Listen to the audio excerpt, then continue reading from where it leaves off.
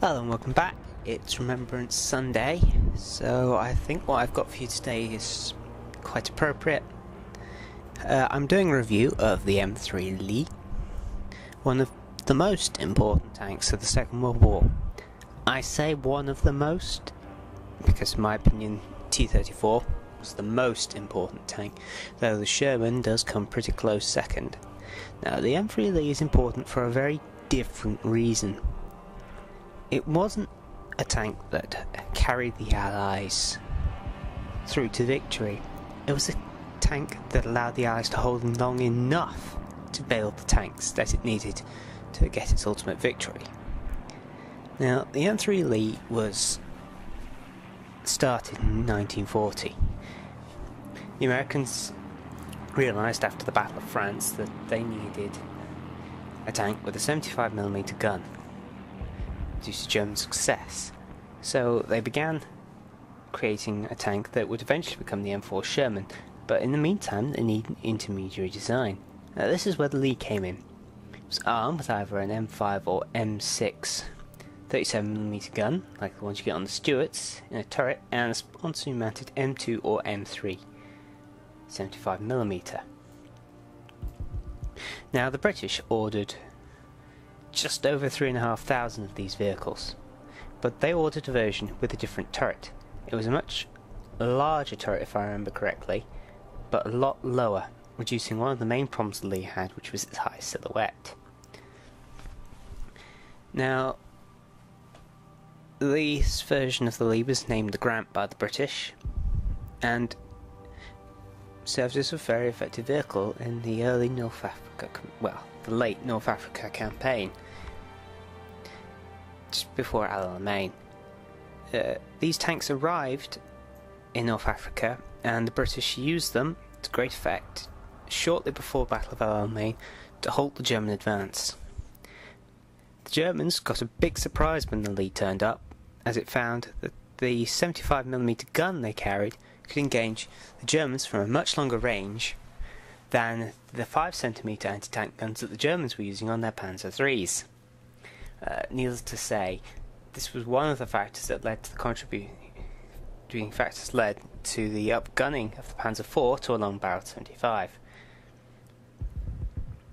The Lee had several major design flaws. The riveting was one of them. It meant that the inside rivets would pop out and bounce around the tank when hit. Another problem was its tall silhouette, obviously making it an easy target.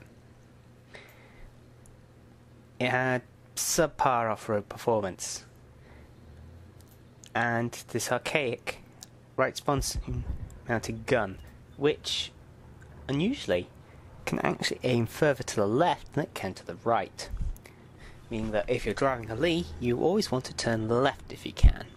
However, for its time, the armour was pretty good. It had a decent number of machine guns with which to fight back, and the slow velocity 75 was a very good gun for its time. The Lee served in Africa, and once the M4 Stuart had been, the M4 Sherman, had been assigned to the theatre in significant numbers, these Lees were, and Grants, because the British received both, were sent off to the Pacific, where they served with extreme distinction of supporting infantry against the Japanese. Japanese armour was weak enough that the 37mm gun was an adequate anti-tank weapon, and the 75 could be used as an infantry support weapon against fortifications. Despite the poor performance of the Lee off-road, it served as a very effective tank. Now, the Americans did use the Lee in combat in North Africa, primarily because the Shermans from the American Tank Division had been given to the British for El Alamein. Yeah, that happened. The Russians also received some Lees, and they didn't like them. They already had the T-34, which was a superior tank by far. The Lees only really performed well on the Russian front when they were engaged with captured French light tanks. Yeah, that's what happened. But anyway, carrying on to the Lee. This is, of course, in high def. We're going to see the Grant in 9.5 or 9.6, which will have a different turret.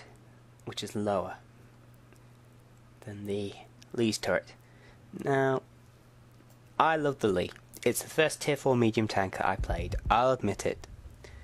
I love this tank to bits. Yeah. It's not an easy tank to drive, but I love it to bits no matter. Lee is notorious for having a bad aim. In one of the tanks, and they're not wrong. 0.41 dispersion on its gun. Ugh. But there's 20 rounds a minute. The Lee's gun is very fast firing. You can pin things down quite easily and tear them to shreds. The Lee is a very good tank at its tier. Look at that hull armour, 50mm frontal armour, and sloped. Yeah, sloped. And the Lee does have weak spots, but I'll go over those in Tank Inspector. Lee is a good tank. It's a good tank, but it's outclassed by other tanks at its tier, and it's a very difficult tank to drive due to this high silhouette. This high silhouette does have the advantage of allowing it to look over obstacles, but combined with the fact that it's got a low gun, it's not so good. The Grant is going to have a slight advantage there, because the turret's smaller and it has a lower profile. They're also talking about giving it the proposed British 6-pounder gun as an alternative Top Gun for the Grant. I'm not sure on it, but hey, I've seen pictures of a Sherman turret being mounted on a Grant as a test bed. Not sure how that worked out, or even if the picture's correct, or just some sort of dummy. But I'll say this, there are a couple of vehicles in the American tech tree based on the Grant, and it's this one and this one. That's right, the M12 155mm howitzer and the M7 Priest. The Australians also came up with a 25-pounder artillery piece and 1949 based on the Lee chassis, but I'm not really going to go to that. There is, however, another tank based on the Lee, and that's this T-40 tank destroyer. Never actually entered service. Still, I enjoyed driving the T-40. A Lee with an M1A1 gun? Now, that would have been very interesting, but hey. Never proposed, never gonna see it. Sad face. But anyway, that'd make an interesting Tier 5 premium, no doubt. Now let's go into the research path for the Lee.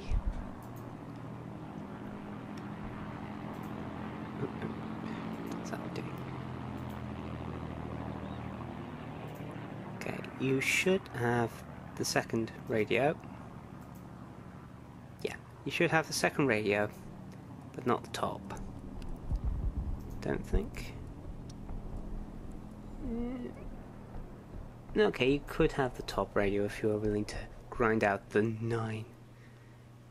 5600 XP it requires on the M2, or you've ground it from somewhere else. Top engine is only ever seen on T40.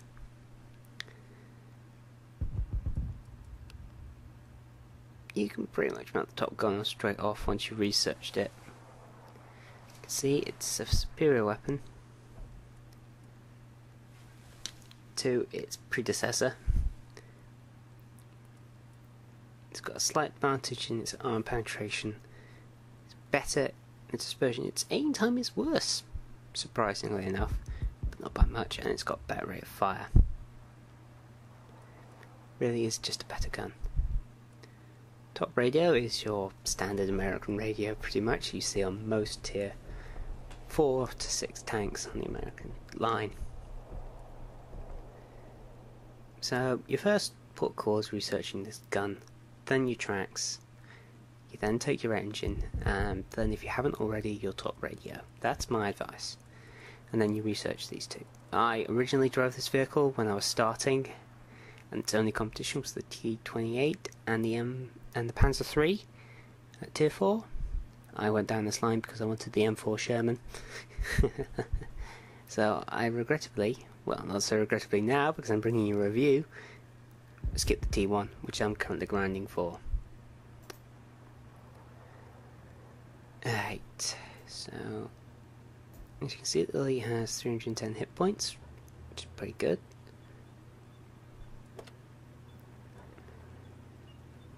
This is its power to weight ratio.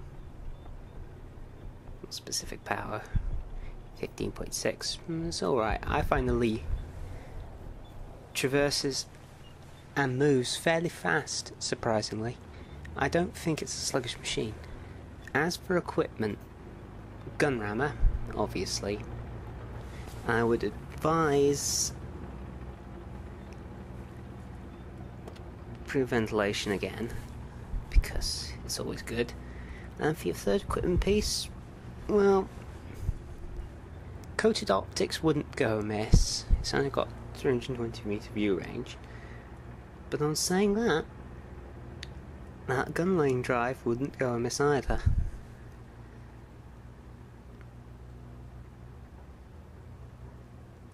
That's your choice really on your third piece. Equipment. Skill wise, Brothers in Arms, repair, and then whatever you wanted for your third skill, really.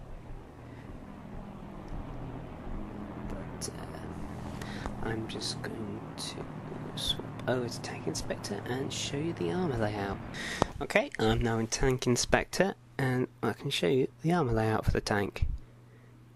This whole area here is 51mm thick. It's quite nicely sloped. If you look forward on the top of the hull, you're getting 55-ish. You're getting up to 60 around here. Places 70s. Aiming for the lower front of the lead is, even the top of the lead isn't a particularly good idea, especially if you're aiming for there.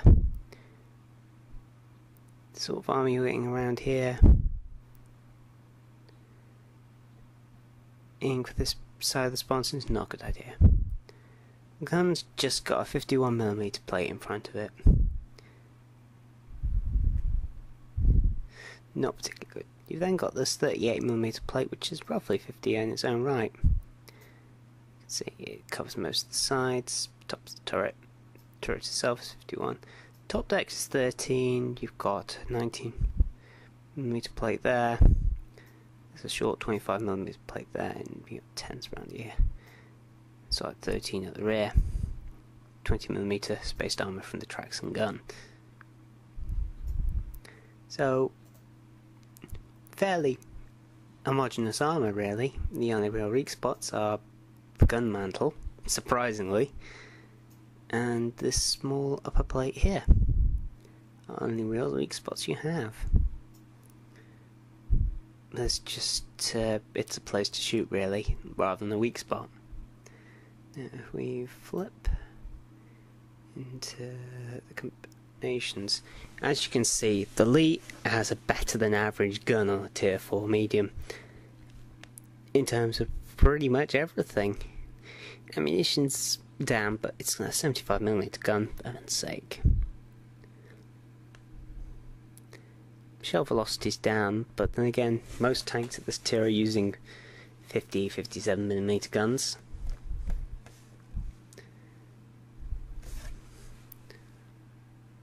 Maneuverability wise, the Elite does have poor off-road performance, but its gun handling is okay. It's fairly good on the move and when traversing.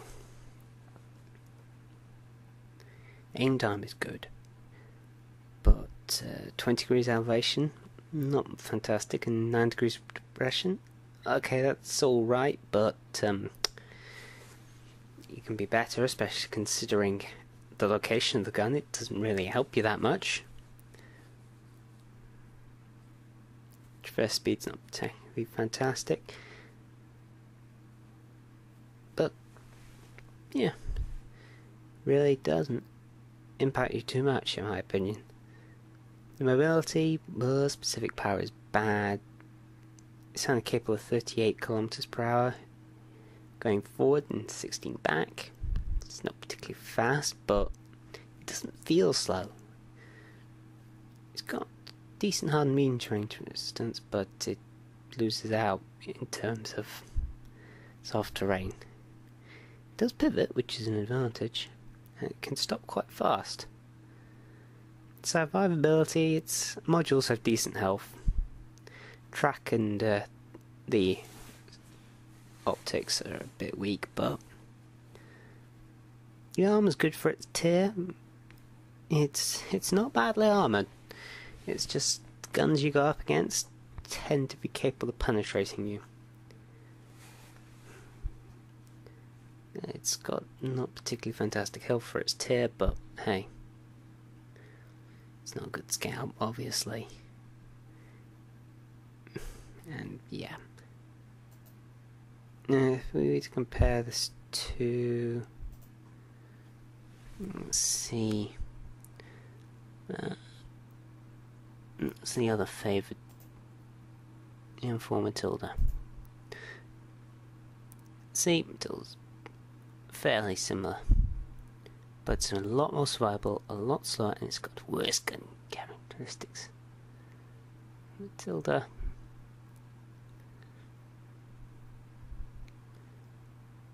if we'll have a look at its competitors from back when I was first playing, it's slightly better than the T-28 with Top Gun in terms of damage it can deal. It's got on par or slightly better handling of its gun, with the exception of accuracy. Mobility wise, it's not as mobile as the T-28, but it's a heck of a lot more survivable. If we look at the other one which it was frequently against, a lot better than the Panzer III in terms of firepower, but the Panzer III had a lot more mobility and driving around with that derp was rather fun. Okay, so I'm going to switch to the matches now, so if you give me a sec. Okay, so this is a tier 4 match, and as you can see, there's not really any of the other tier 4 mediums on the enemy tank. There's a couple of Matildas, T-28 and M3, but it's mostly light or medium tanks from a lower tier. There's a B1, but the B1 is, well, not particularly good, and our team's a bit of a hodgepodge as well. So I go up this hill.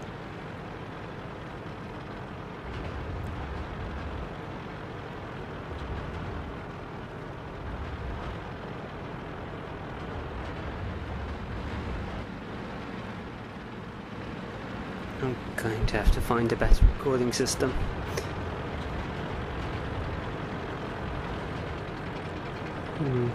So if anyone knows any better 3 recording players than open broadcast systems, let me know, because for some reason World of Tanks no longer allows game capture with OBS.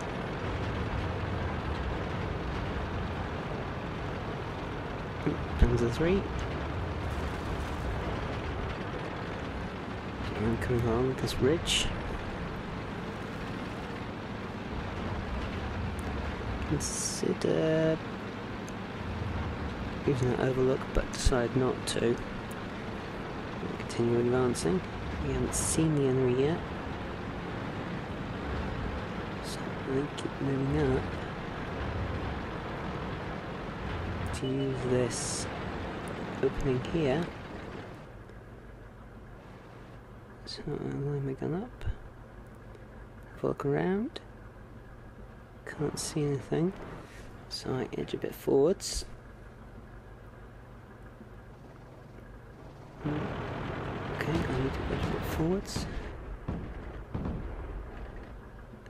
I zoom in on where he's going to appear. Let my gun aim. Penetration. Put the round in, hit the BT-7, who's hit by someone and his ammo explodes. Turret doesn't go flying though, for some reason. Keep on this line, waiting for him to appear.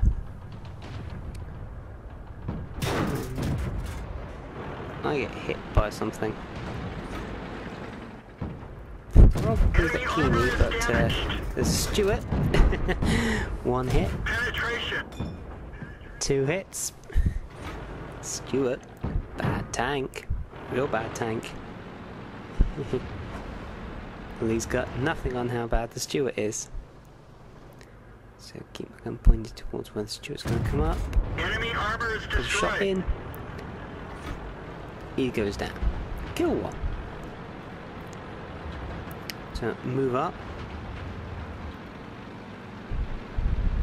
Turning left, because the gun arc is more to the left. His shot bounces off my front armour. I aim on where he's going to be.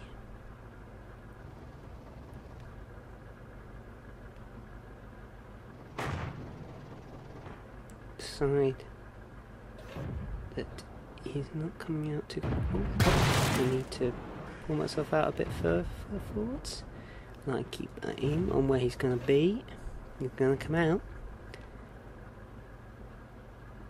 at some point in order to shoot at me. I'm not sure which gun he's carrying, but should be alright from artillery here. Okay, covered up, been spotted. He's going to be forced to come out by our friendly tanks. Enemy armor is damaged. Round into his side.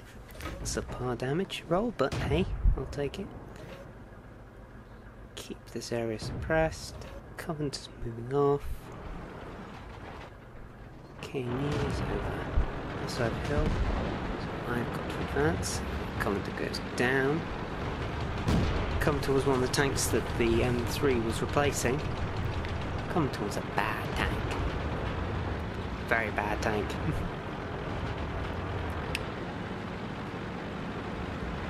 So, bring our gun round, turn left to bring his shot, bounces off the front of the armour.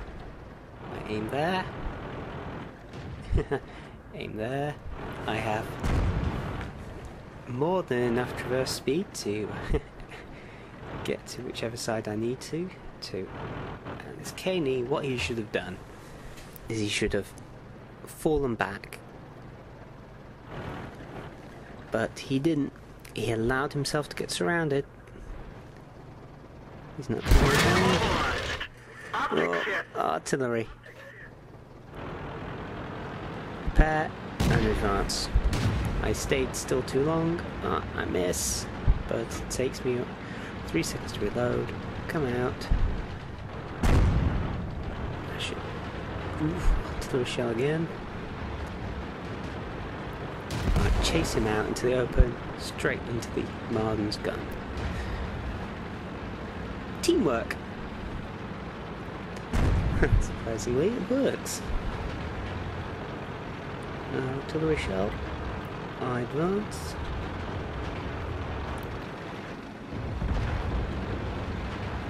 Tilda goes down. So much for that KV-1 level armour.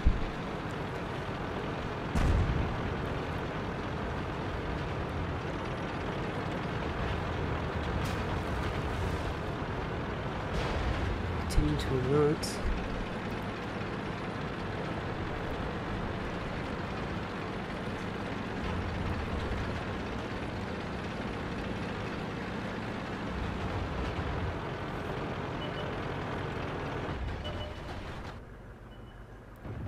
Artillery, can't see him. M3 Lee. Turn. Died before I could get a shot off. And from this point I just go to the base capture point. So I'm going to switch to the next match because I just get a load of capture points for the rest of this match.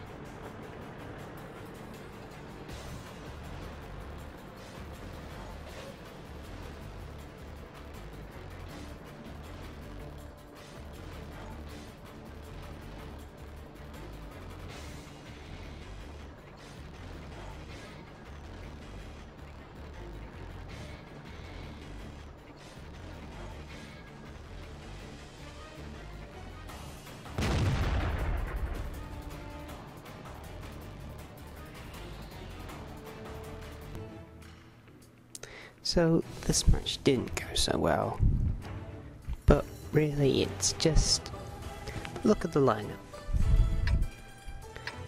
Look at all those tier 6 tanks.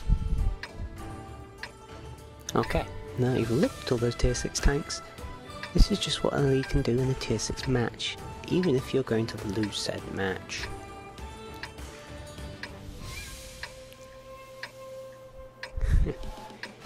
And I'm quite happy what Lee can do in a tier 6 match. Let's get this show on the road. You've got AOL for 4s, keeping it to 5s, 6s, and the 8. They've got the 5, Panzer 4, here you go. Okay. Stuff that is not particularly nice and can one-shot my Lee quite easily. Okay, I take that and show you 20 degrees of gun elevation. Anyway, so I have for the tap. Now I'm following the 30p. Even being outpaced by a 30p. Just how fast the speed on this thing is. But it's not slow. Never get into your head that this machine is slow. So, there's an E8. Getting the shit shot at me. Penetration. And I'm coming up to put some fire into him. You're thinking, oh, 517, why are you so silly? Lee no match for E8. Correct. But E8? Not like shot from Lee. E8 armour? Very bad. Okay, so as opposed to going round the right way, I'm going round the left way in order to maximise my elevation. So, all the enemy seems to be on the other side, not bothering with the town. Excellent. Got this flank all to myself in P. So, advance. Okay, I'm going to push through in order to get some clean firing lines.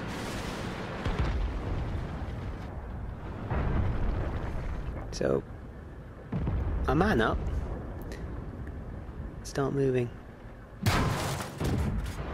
Oh, there's more stuff in the way.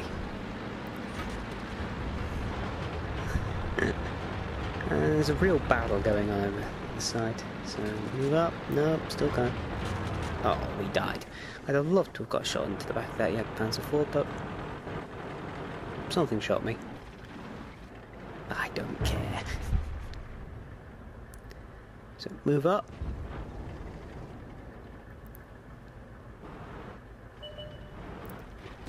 Turn right when I can't be shot at. Move up. Try and use this gap and...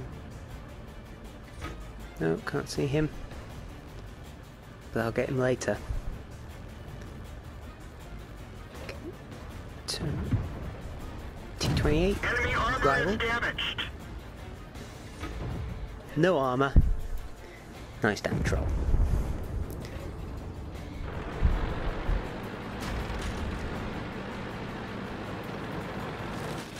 Oh, coming for more? You just missed me. Considering his gun has 0.3 something accuracy, missing a Lee is not exactly something to boast about. When the Lee's gun's got 0.41 accuracy, he should have hit me. Nope, dead. Enemy is hit. Move along, so I can provide support fire for our forward element. He's got their artillery in sights. Can he kill it? Oh, This there vehicle are. has had it.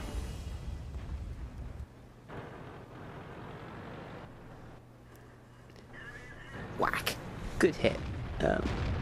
Shot again, desperately. Bounced. Run. Predictable. And I'm going to allow you to watch the rest of this match because my teammates did a really good job in this match. They couldn't pull it through, but the artillery had balls. I'll say that much.